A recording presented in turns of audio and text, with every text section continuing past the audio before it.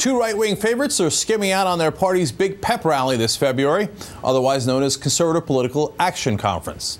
New Jersey Governor Chris Christie and South Carolina Senator Jim DeMint are both keeping their distance.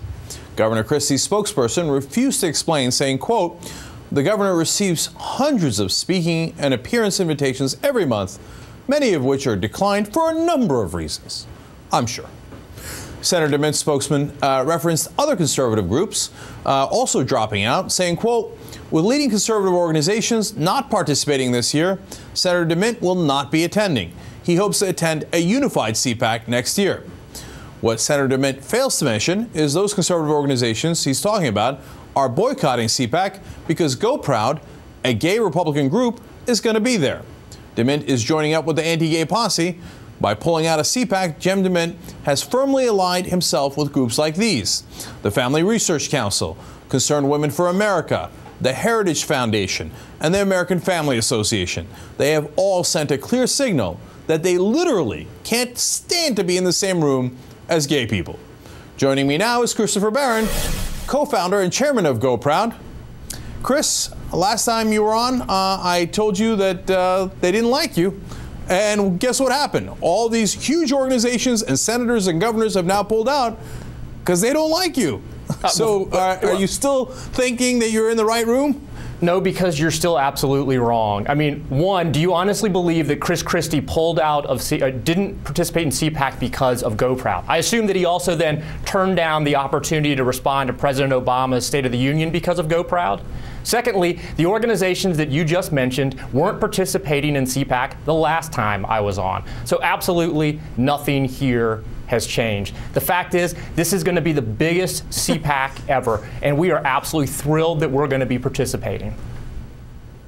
So, Chris, I'll give you Chris Christie because I don't know what his real motivations are. The guy can go to Disneyland at any given time, right?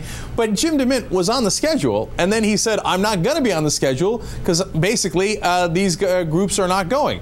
And Jim your DeMint excuse for go ahead. Hey, tell me about DeMint. You're telling me that it doesn't have to do with you being there. You can't possibly believe it. No, look, I'm not saying that.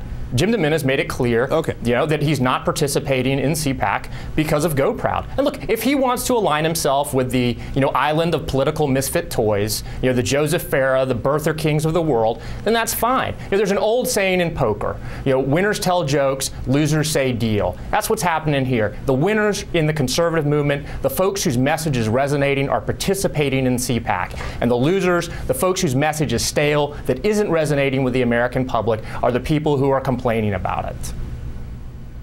But Chris, Jim DeMint is like the biggest folk hero to the right wing and the Tea Party guys. Are you saying that he's lost within the Republican Party? What I'm telling you is that the folks who are organizing this boycott are the folks whose message is not resonating with the American people. The American people, the Tea Party movement that brought the energy and enthusiasm to this movement, was focused on the size of government, on fiscal issues, on spending. And they didn't care about the gay issues. And the fact is there's a small fringe element of the conservative movement that is anti-gay for pay, and those people's message is not resonating. And the fact that they would, pull out and organize this boycott, which I'm not sure how successful a boycott is, if you end up having the biggest CPAC ever, that tells me it's a pretty, unsuccessful boycott. But it speaks volumes about how little power their message actually has. If they're afraid to be in the same room with us, if they're afraid to be in the same room with people who disagree with them, then that speaks volumes about the lack of faith they have in their own beliefs. And let me be clear about something. There are going to be plenty of speakers speaking at CPAC and plenty of other organizations there who have positions that are much further to the left than GOPROUD's. GOPROUD is a very conservative organization. So for the folks who are pulling out over this, it's for one reason only. It's because we happen to be gay. That's it. There's no policy differences really here. But you see, Chris, that's the critical part, right? Because some of these groups that you're dismissing and saying that they lost are huge groups within the conservative movement and the Republican Party. Heritage Foundation is gigantic, et cetera. Jim DeMint, as I said, is probably the Tea Party senator in the Senate.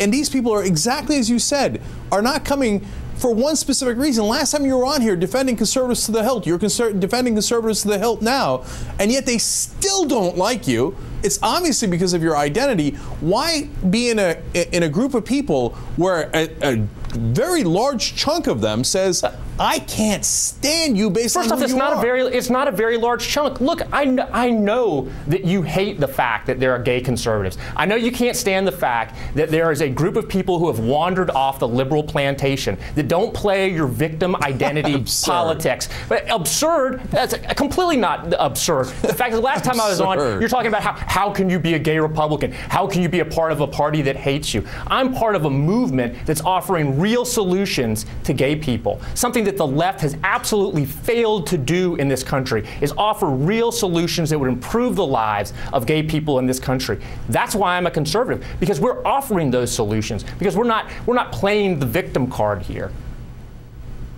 Chris, I mean, look, we've gone through this the last time. I'm not saying that you can't have conservative opinions on the economy or foreign policy.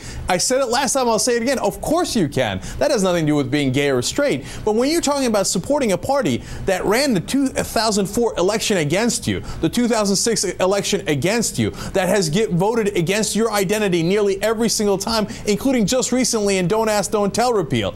Well, it doesn't make sense to be part of that party. You could be a conservative Democrat. You could be a conservative outside the party. And support. But this party, I mean, I keep saying it because it's true. They don't like you, Chris. I should support a party that supports. Look, I should support a party that supports policies that would be bad for gay families. The Democratic Party won't support personal savings accounts and Social Security, won't support repeal of the death tax, won't support things like the fair tax that would put gay couples on the same footing as straight couples in this country. The fact is the Democratic Party supports policies that are bad for gay people. Why the heck should I support the Democratic Party? No, Chris. I don't need the group hug. I want policies that will improve the lives of gay people. I'm not interested in the group hug. It's not a matter of a group hug. It's not a matter of the group hug. And I'll have to leave it here because, look, Chris, I disagree with you on all those policies. I'm not saying you have to be a Democrat. I'm not saying you have to support those policies. That's crazy talk. What I'm telling you is that the Republican Party, it's not just they don't want to hug you. It's that they vote against your rights. And it's not a simple matter of emotions or anything like that. They're denying your group of people based on identity rights that every other citizen has. So obviously we disagree on it. They don't want to be in the same room. You're right, because I believe that if I was you, I wouldn't want to be in the same room as them. Well, look, I feel bad for people. I feel bad for gay people who put their faith in the Democratic Party, because at every turn, liberals in the Democratic Party have betrayed gay people. That's the bottom line. No, they just had. They just repealed Don't Ask, Don't Tell. I mean, in between the Democrats and the Republicans, it's no contest.